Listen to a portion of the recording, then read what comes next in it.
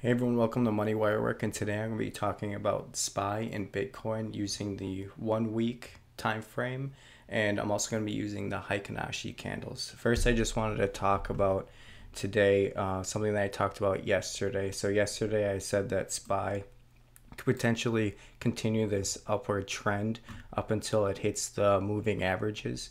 I still believe that we could probably just push right through the 50 moving average and hit the 100 or 200 moving average, but we'll track it and see what it's doing. So if you don't know what the Heiken-Ashi candles are, basically it takes the average of the current candle and the previous candle to make a new candle. So it essentially smooths out the trend so you can see the momentum a little bit better. So if we're looking at today, we go up to the weekly, and then we turn on the Heiken-Ashi candles, you'll see it start to smooth out a little bit. So right now we have a current downtrend, and I'm going to turn this channel on real quick. I've been tracking the SPY using this channel. It is not quite out of the channel yet.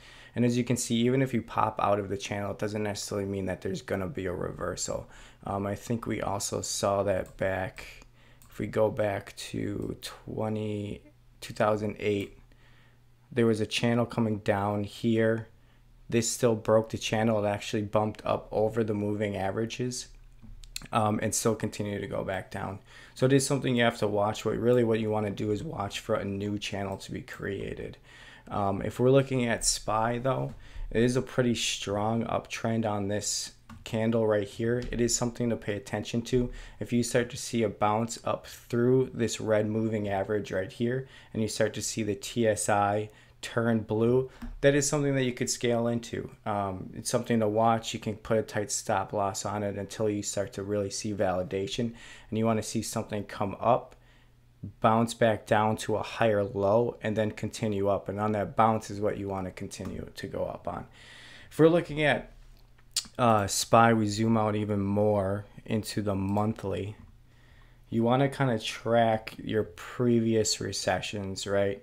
So right now, I'll turn this off quick. Right now, if we're looking at SPY compared to the 2008 crisis and compared to the dot-com bubble, we have a lot to go yet. So my personal opinion, we'll see what happens, but my personal opinion is we do have some more downside to come.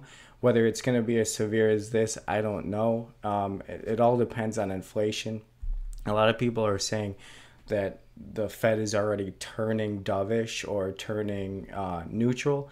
I disagree with that. What people are referring to when they talk about that is they're referring to the interest rates slowing as far as increasing rates. However, they're still increasing rates. It's kind of similar to as if gas goes up from $3 to $4, but then after that it goes up another 25 cents, that you're suddenly seeing a downturn, which I don't think is the case. I would still consider the Fed to be hawkish at this point because they're not done raising interest rates yet. So in my opinion, if you really want to play something like this, the benefit of SPY is over time, it continues to go back up, right? So you could start scaling in here and then reap the benefits here. Now, keep in mind, if you did that back in 2000, the dot-com bubble, it's going to take you a long time to break even. If you did it with something like 2008, you bought all this all the way down. Yeah, it took some time to get back, but it was a lot quicker than 2008. So I'm still a firm believer is I'm going to wait until we get over these moving averages to really start to scale in.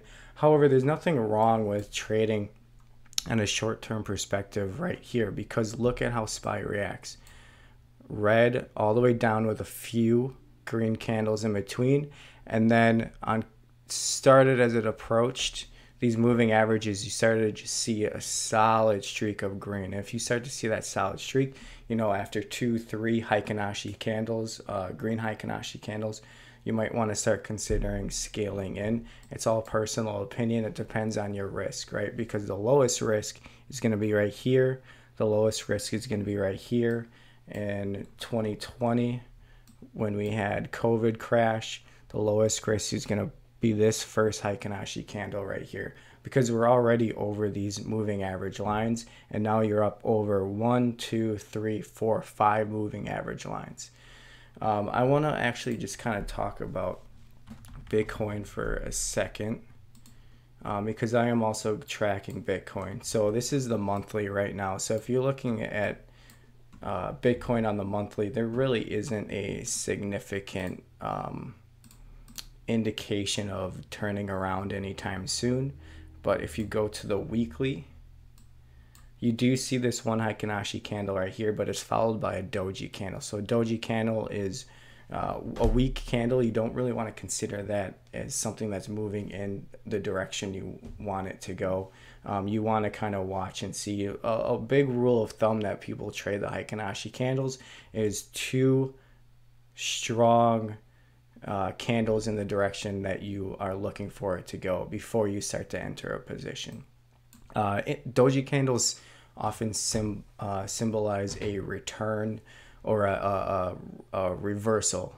So if you see something like this, so we have this green uptrend started to come back down, doji candle signaled a reversal to go back up. So this doji, then you're waiting for this candle, and then you enter either on this candle or this candle here. If we take a look at Bitcoin on the 1 day, and if you were to compare this to SPY on the 1 day as well,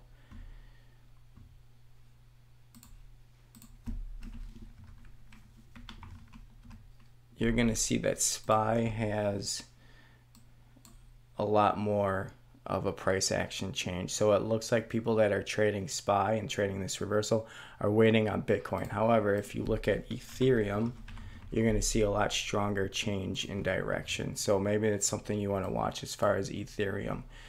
There is a lot more volatility. It's a smaller cap, so naturally that's what you're going to see. If you like this video and you want to see more content, please like, subscribe, comment. I'd really appreciate it. Thank you.